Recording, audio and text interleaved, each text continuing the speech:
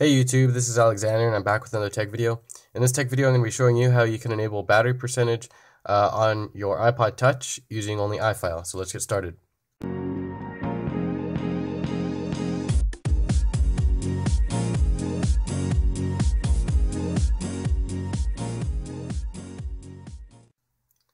Okay, so what you're going to need to do is, of course, be jailbroken, and this will work on the iPod Touch 4th generation running iOS 5.1.1 to iOS 6.1.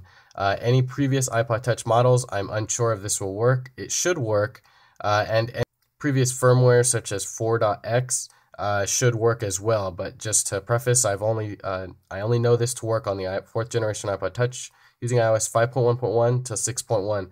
The 5th generation iPod, I don't know if it has this feature enabled by default or not. Without further ado and rambling, let's get started. So after you install iFile, you're going to open it up and hit this home button so that you can be taken back to this screen and we can start together. Now you go to, you're going to hit back twice here and go to System.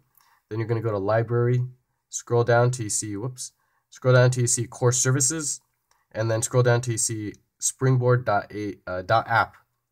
Now this is going to open up the Springboard app, and now what you're going to look for is a file named n81ap.plist, which I will have the name of in the description. Okay, so after you found it, that's what it looks like, n81ap.plist. Now there's two right next to each other. Make sure you get the bottom one. You're going to go and hit that, and open up the text viewer. Now hit edit, and these two lines of code will be down below so that it's easy for you guys to find. As you can see right there. So you're just going to go ahead and type this. You go and click right, You can go ahead and click right there. And this line is already there, but you probably won't have that line right there. Now you hit return and just space a couple. I think it's about 5. And then just type in, as you can see right where my thumb is pointing, type that in right there. Then once you're done with that, just go ahead and hit done. And then come up here to hit save and hit done. Then just go and hit your home button and respring or reboot your device. So after you saved and rebooted it or resprung it, what you're going to do now is go into Settings, General, Usage, and then scroll down, and you'll have this new option for battery percentage.